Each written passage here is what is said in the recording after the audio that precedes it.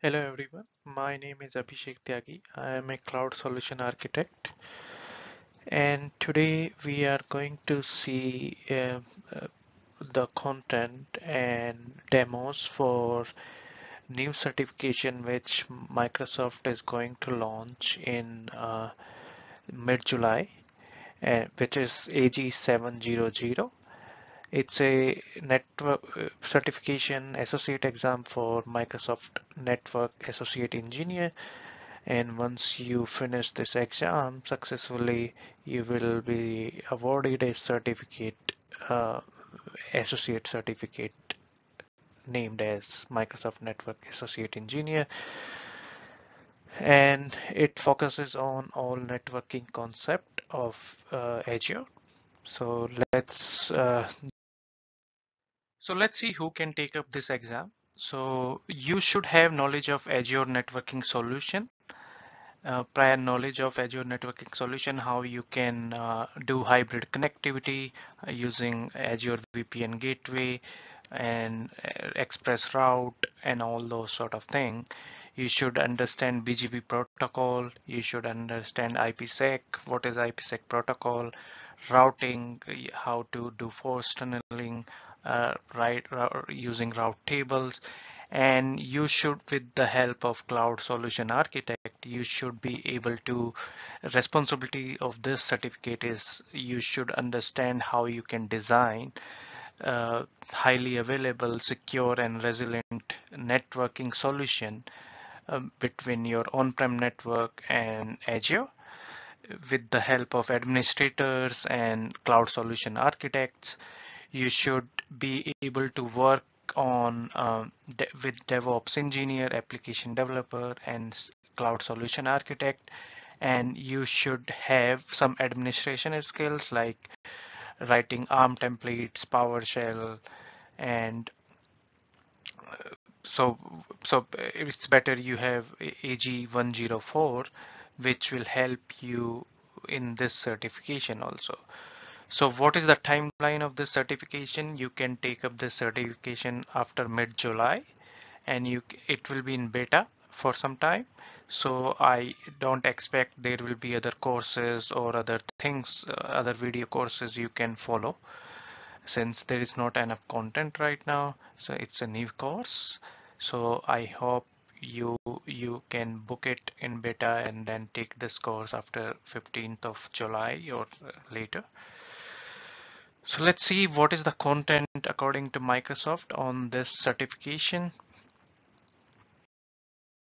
So let's see what is the content on this. So it has been divided into 5 areas. So one is design, implement, and manage hybrid networking solutions, which will have all VPN gateway, site to site, point to site, express route, configuration of those, and understanding how you can design them.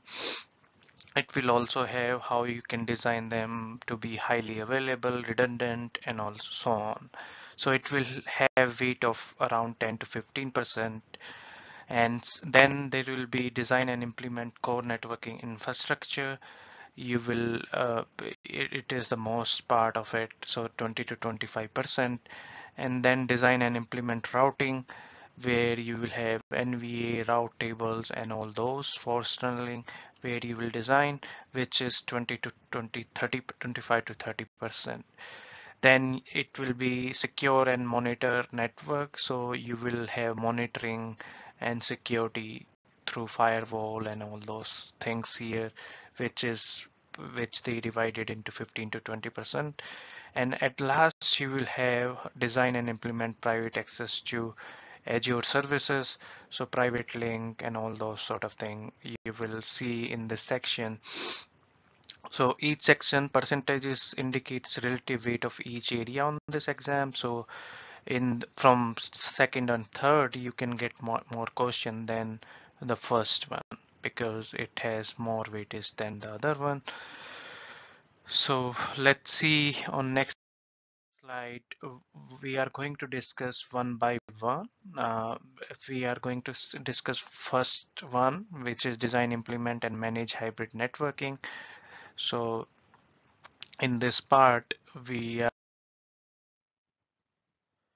So in this slide, we are going to see how we can design a site-to-site VPN connection for high availability.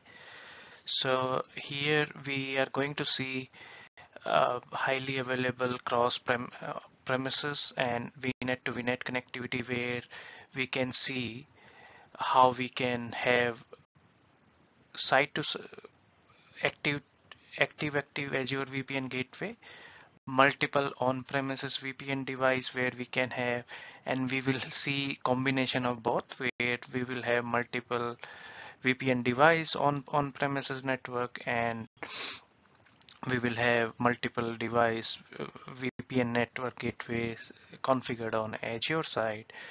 And in VPN gateway design, we are going to see what are the different options we have to implement a hybrid connectivity.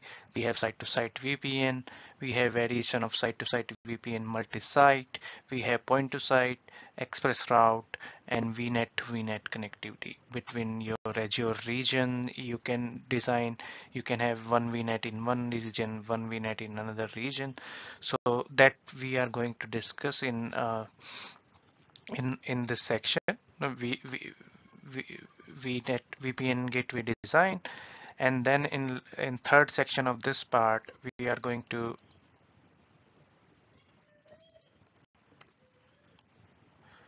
in third section of this, we are going to see what are the different options available if we want to make John redundant virtual network gateway in Azure, and where we can deploy our VPN gateways in availability zones. So using gateways SKU. So you can do zone redundant, you can gateways, you can do zonal gateways. So we are going to understand the difference between those two. So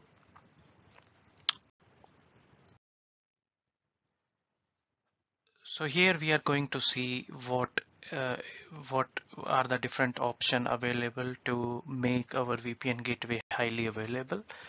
When you configure a VPN gateway without any higher availability, by default, a VPN gateway, if there is on-prem network and that is your Azure network, and you are setting a site-to-site VPN, by default, a VPN gateway gives you a standby VPN gateway or connection. So what happens is, if there is an issue in this one, active instance of your gateway, it automatically fails over on a standby gateway. But there can be interruption into, while if suppose somebody is using connection, it might go down for 10 to 15 seconds while it is failing over to standby connection. That is for planned interruption, but if it is for unplanned, it might go down for 2 to 3 minutes. And if suppose it is a point to site gateway, then what your user needs to do, they need to disconnect and connect again. So you might have to communicate. So that is a little bit hassle there. In this type of architecture, you don't need any BGP configuration, since there is only one connection from your on-prem to VPN gateway. So there is no multi-site connection, in other words. Then there is a second type where multiple on-prem device you can configure. And in this type of connection, what you do is you set up two VPN devices in on-prem network. As you can see, there will be on-prem VPN gateway 1, VPN gateway 2, and on Azure side, you still keep like this setup, this architecture, where you have only one VPN gateway configured on your VNet on Azure. So here what you need to do, you need to on VPN on Azure you need to create two network gateway, local network gateways for each VPN device, and each local network gateway have unique IP address which you can configure. Here you need to have a BGP configuration. It is required. So you need to set up BGP VPN device must have unique BGP peer IP specified in BGP peer IP address property of that VPN device, and you should use BGP to advertise the same prefixes of the what prefixes you have on-prem. You should advertise them to same prefixes to your Azure VPN gateway. So traffic will be forwarded through these tunnels simultaneously. You should also have the local network gateway corresponding to your VPN device must have unique public IP address in the gateway IP address property on your VPN devices. And here you can, for basic SKU, you can have 10 connections, and for standard SKU, you can have 30 connection for higher performance SKU. So that is the difference here. On Azure side, still it's active standby, but on-premise side, it is on active. So it secures you from on-premises failure, but it doesn't secure you from if your active instance of your VPN gateway on Azure goes down. Same interruption applies here. What we have seen in a normal default VPN gateway by default option, which we are calling. So in previous slide, you saw that there are two VPN devices on on-prem side, but here we are going to do configure two VPN gateways on Azure side, active 1, active 2. Each will have two public IP address, and there will be two tunnel 1, tunnel 2 to your VPN device using one connection only. So it will have a two IPsec tunnel from your Azure network, which will be highly available on Azure side. So if suppose there is some maintenance or unplanned maintenance on this tunnel, the connection and everything will be withdrawn from this tunnel, and all traffic will pass through from this tunnel 2 immediately. And in this one, since there is no VPN device, there is no BGP configuration needed, and only just you need to set up a connection to VPN gateway with two public IPs. In another one where you have active on both sides, active on-prem, active Azure. So here you will have four IPsec tunnels. So one tunnel this, one this, one this, and one this. And here, since BGP configuration is required in this one, because there are two here, you have to expose same way we have seen BGP configuration. You need to expose BGP prefix for your Azure network. You need to have unique BGP IP addresses for your VPN device, so to connect to your Azure networks. So same kind of configuration you need for BGP here. And for this one, you will create a full mesh of tunnels where all gateway and tunnels are active from Azure side. So traffic will spread among all four tunnels simultaneously. So it's really highly available setup, which we have seen until now.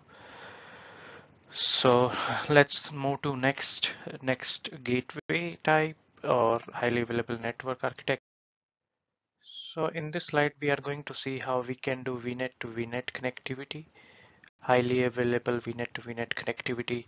Suppose in case in last slide, we saw that there were on hybrid connectivity where we had two VPN devices and two VPN gateway configured on Azure, but suppose there is a highly available net connectivity you need to set up between your Azure network on East US one and West US.